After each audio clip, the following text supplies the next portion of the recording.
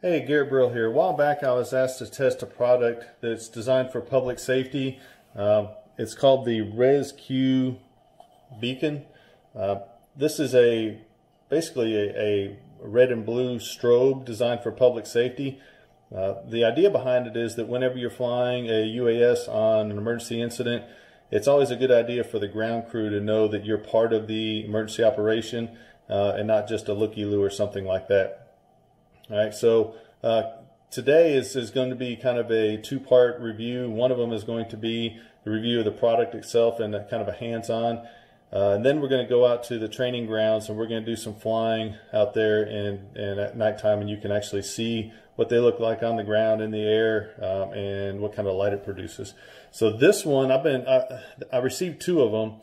One of them I kind of wanted to keep in the box, and that's this one, so that you can see kind of an unboxing or exactly what you get. Some people like to see that. So let's kind of go over it here.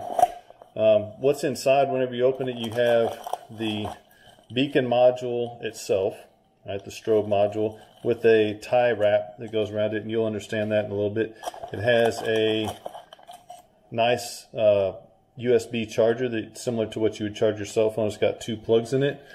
It has the charging cable, and it has a nice set of instructions on the bottom. So everything that you need is in there. You don't have to go out, buy anything extra or anything to that effect. It's all right there for you.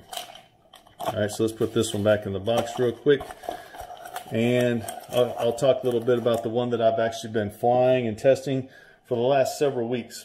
And here's the module itself. You can see it's pretty small, pretty portable, but it produces a lot of light. The operation is very simple. You have a little USB port right here to charge it with, same thing as you would your cell phone.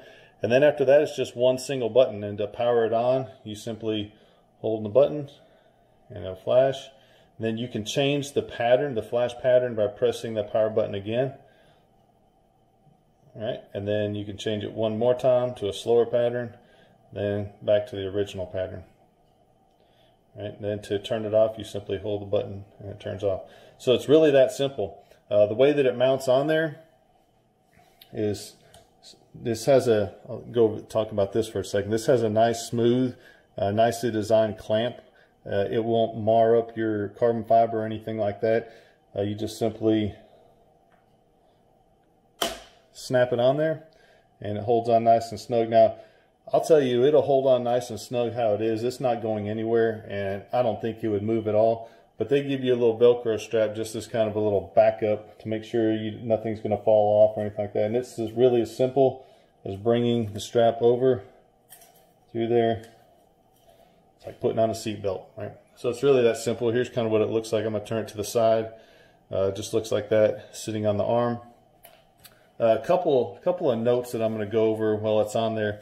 One of the things is, in the instructions, this thing said, claimed that the pattern 1 would go for 120 minutes, pattern 2 for 180 minutes, and pattern 3 for 240 minutes. In my testing, it ran a whole lot longer than that. I mean, a lot longer than that. At 120 minutes, it still was going just as strong as whenever I first turned it on. So I'm not sure exactly why they have those numbers, but they're extremely, extremely conservative, and it actually runs a whole lot longer than that. All right. So the next things a couple of things you might want to know is, what's the weight of this? Some people might say, well, what's this going to impact my flight time? So that's a good, valid question. And I brought the scale over here. I think you can see it. And this is on grams. And this thing's a whopping 47 grams. I think you can hopefully read that right down there. 47 grams. If you put two of them on there, one on each arm, it's going to impact your flight time by just a few seconds. I mean, it's not going to hardly have any impact at all. Nothing noticeable, that's for sure. I wouldn't hesitate to put them on there at all based on flight time. Now, the one thing I'll say, kind of go from there onto something else. Whenever someone asks me to test something for public safety, public safety, I mean, let's be honest, they're not easy on anything. The cops and firefighters they're brutal. And, the machine just has to work, the equipment just has to work, and it can't be you know, they can't have some fragile equipment they need to do. So I have not been easy at all on this device. And even though they give you the typical warnings about, you know, exposing to water and weather and all that, well, you know, I'm sorry, if I'm going to test for public safety, you know, we're going to test this thing for public safety. So we're going to turn this thing on, and I've already done this, and I'm actually submerging this thing in water.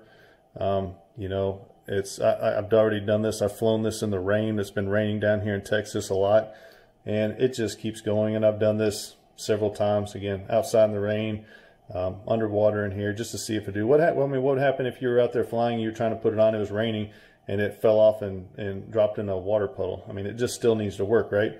And I'm happy to report that it does. It actually keeps on working really well. All right. I haven't had any issue at all with these. As far as the design goes, this is not designed for to turn on and off in the air.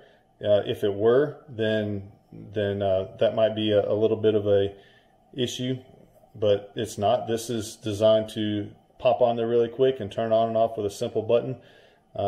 So if you're looking for the ones to turn on and off from the ground, this isn't necessarily your solution. But a lot of people just need, hey, I just need to be able to pop on those strobes really quickly, get it up in the air. And this is for you. And they work really, really well. So for what it's designed for, great. I can't even really offer an improvement over the design. Outstanding job, guys. So anyway, let's take it outside, and that'll be a separate video. Let's take it outside and see what it looks like. Talk to you later.